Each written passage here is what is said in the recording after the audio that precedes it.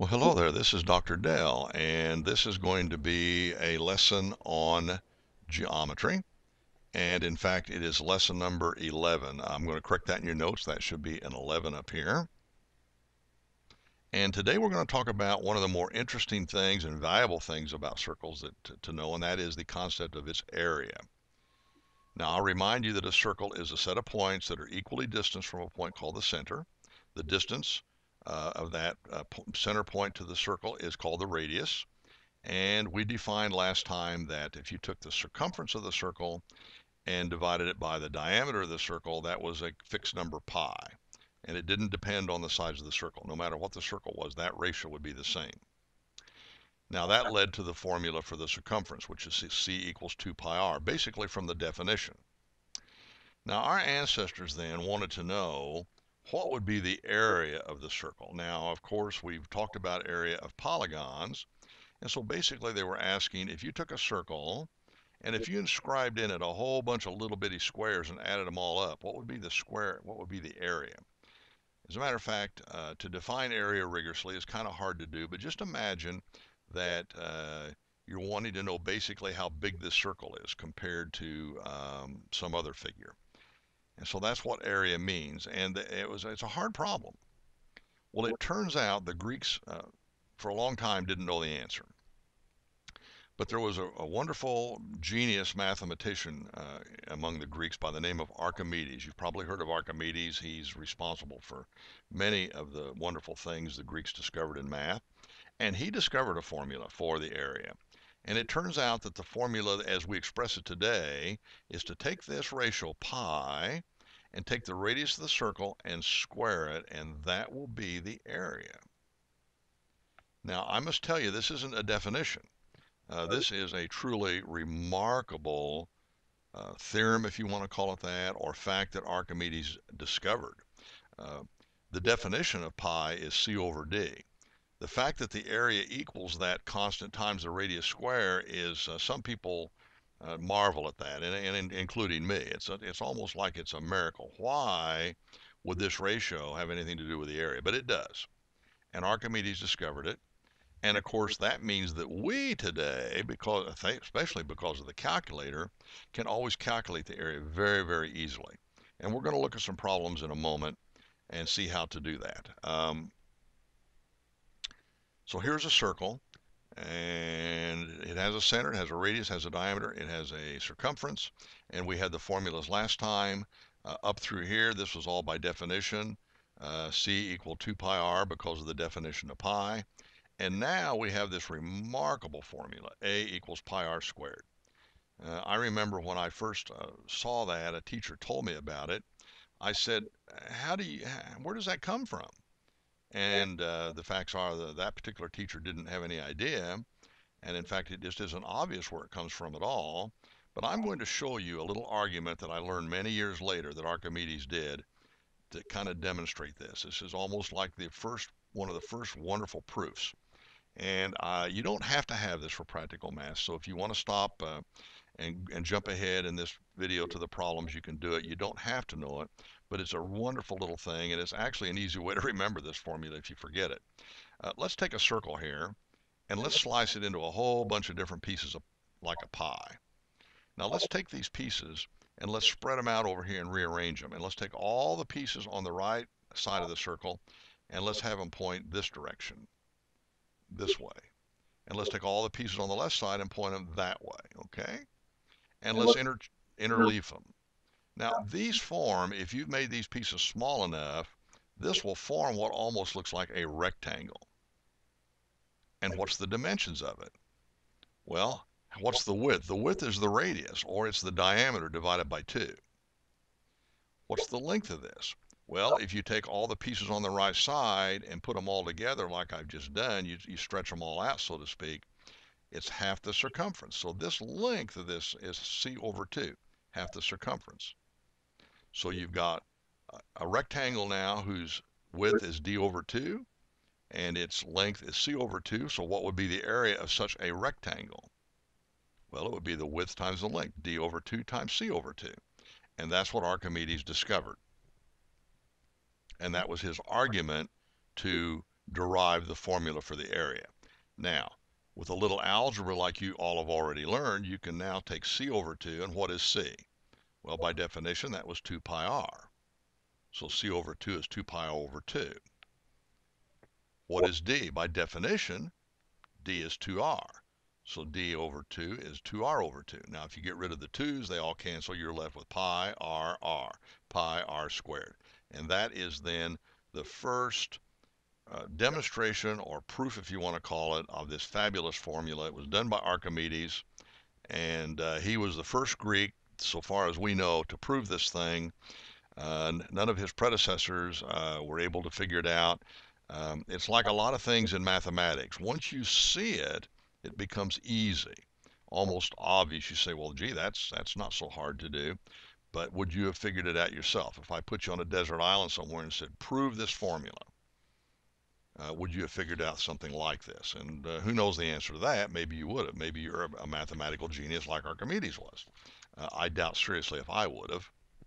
Now I'm going to give you some problems. Back down to the real world now, the practical world, and this is real easy.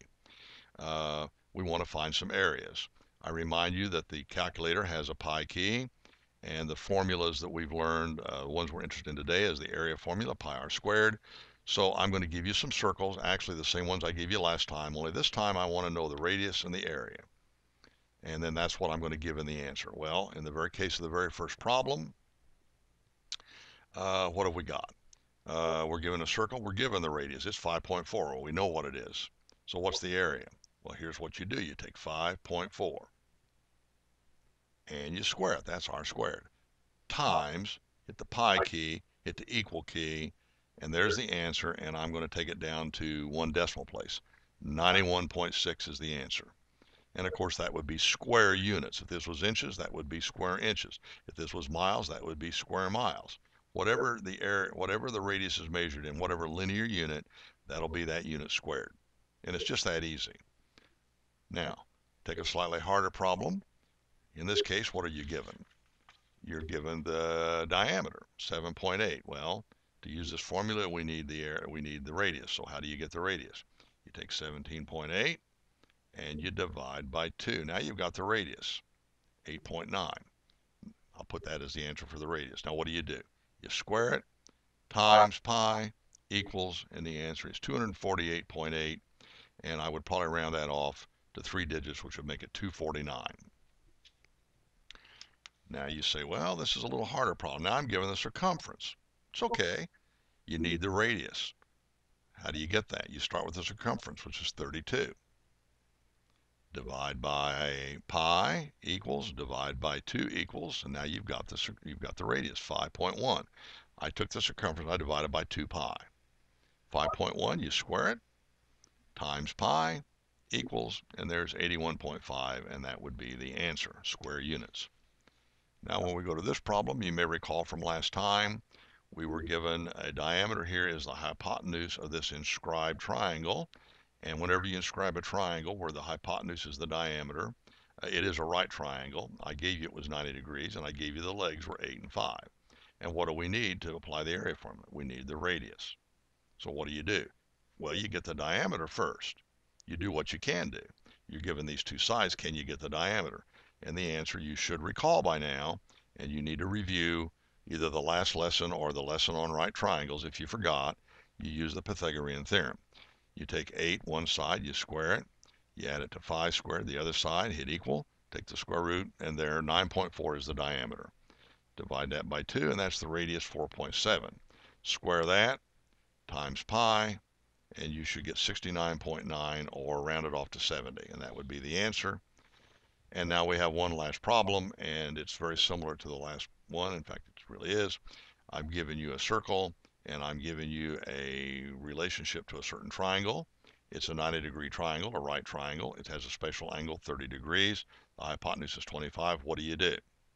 You find the diameter first, because you know, because of this type of a triangle, that this side opposite the 30-degree angle is 1/2 the hypotenuse. So you take 25 and you divide by 2.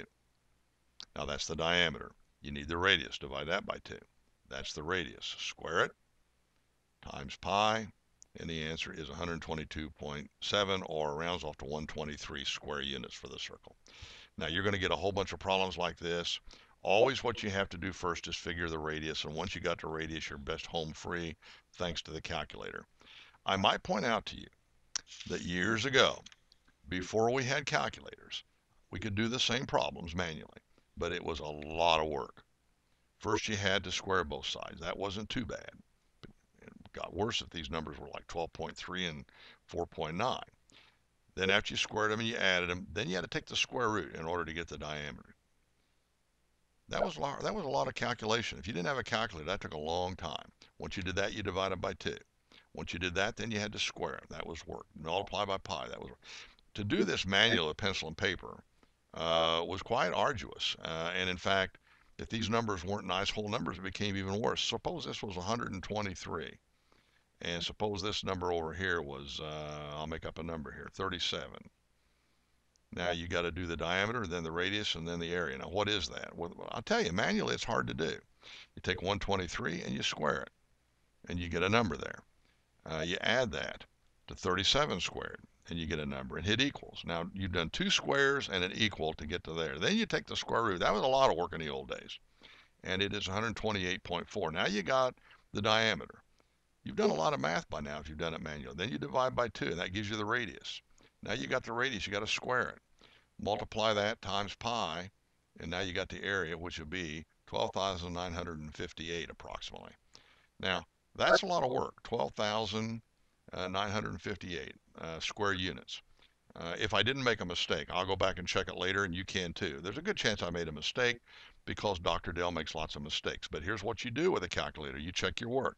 So I'm going to start again. I'm going to take 37 squared, do it a little bit different order. Plus 123 squared equals, take the square root. That gives me the diameter. Divide by 2 equals. Now I got to square that. And I'm going to multiply that by pi. And I'm going to get 12,958. Well, I think I did it right because I did the problem twice now and I got the same answer.